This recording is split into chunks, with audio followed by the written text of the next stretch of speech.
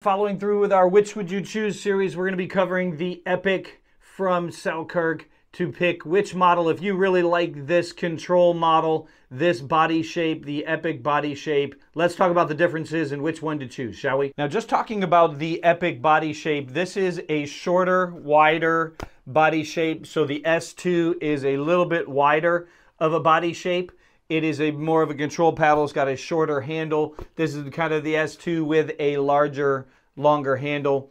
It is a control model. So when I say control model, the Invicta is a little bit longer here. This is going to get you up close and personal to your ball, and it is a control-based paddle. People really, really love this paddle also because you can roll and you can hit all the shots, and it also is comfortable enough for a two-handed backhand in general. So let's talk about the different shots that we have to hit, and let's talk about which one I would pick for those different shots. So first off, let's talk about third shot drops, resets, anything that has to do with control. Which way would I put these paddles as far as control? So this is actually the this is the amped version here. So the amped version, we have the regular version, the Vanguard 2.0 version. Okay, so if I was going to put these in order for control, the soft shots, the softest paddle out of here, I'm going to go with these two as the first two. Then I'm going to go with the amped version, and then we're going to go with the Power Air. This is the way I would stack them as far as touch goes, with the control being all the way over here on the left side and the power being all the way over here on the right side, the least control, the smaller sweet spot. So big sweet spot would be over here on the left side, and the smaller sweet spot would be all the way over to the right with the Power Air.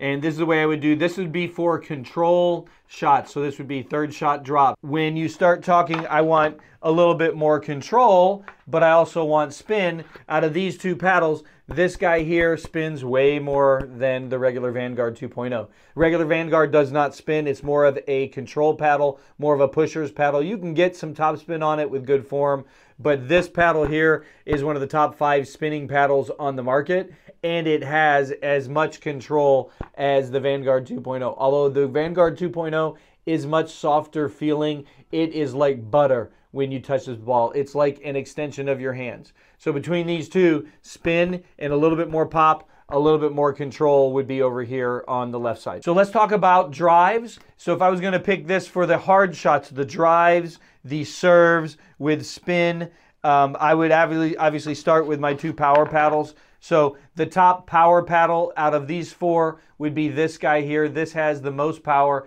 and the most spin out of these guys. So we're going to kind of combine these because these are a little bit relevant when we start talking about the differentiators here. Then the next one would be the amped version of this paddle. That's the second one as far as pop goes. Then the third one as far as pop goes is going to be the Project 003. And then the last one here would be the Vanguard 2.0 as far as power goes. Now, when you start going power and spin, then these two slides over here is, while the amped version has much more power than the Project 003, it is not good for spin. So if we were going to do spin as a category, it would slide over here to the right with the Project 003 and the Power Air being the two spinny with the power. Now, for pure power and drives, if you don't really need help from the paddle, or you don't need the paddle to generate spin for you, the amped version is plenty of pop with it, and it has a lot bigger sweet spot. So out of these two power paddles, I would say that this one here has a larger sweet spot, and this one here has a little bit more pop. So with perimeter weighting over here, the Power Air can be a very solid paddle, but it does have a smaller sweet spot. You're going to need to help it out a bit. So for me, gun to head, if I was going to play, these would be the two paddles I would choose between. I lean right now towards the Project 003 because I've learned that I do like spin, and I like imparting spin upon the ball, which I played with the Vanguard 2.0. Spin was not part of my game. So I can pick either one of these paddles up, and they feel very similar. It's a lot more crisp off the Project 003, has a crisper feel because of the way this shell works around the core. And this guy here just feels like butter. It's nice, soft control. It feels like you're catching and throwing the ball. It feels like cheating.